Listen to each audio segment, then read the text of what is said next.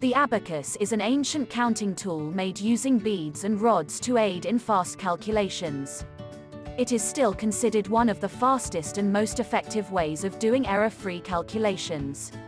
It is used to perform all the basic calculations such as addition, subtraction, multiplication, division, square roots, and cubic roots. The abacus consists of columns of beads which represent the place value of a number. Different combinations of beads represent different numbers, even up to the billionth place. Let us learn more about abacus.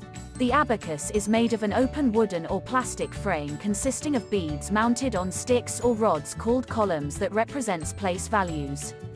Depending on the design, it contains either 13 or 17 rods. Each rod has 5 beads in total. There are 5 dots in the abacus. The middle dot represents the ones or units place and increases in value by tens place towards the left. The columns towards the right of the middle dot represent decimal values.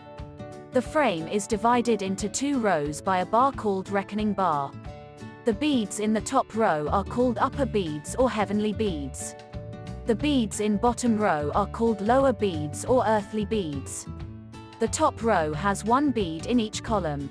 It has a value of 5 in the middle dot. The columns on the left of the middle dot represent the 50s, 500s, and so on.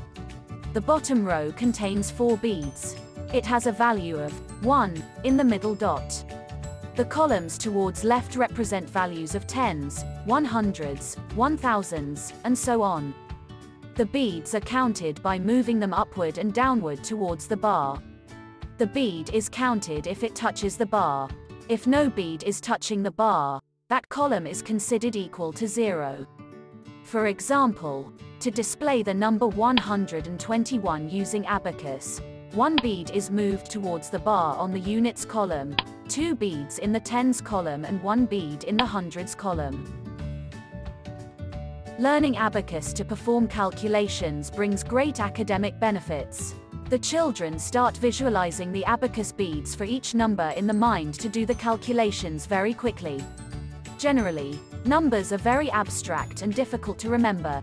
Using abacus, we give an image to the numbers, and children start performing mind math, even without the device.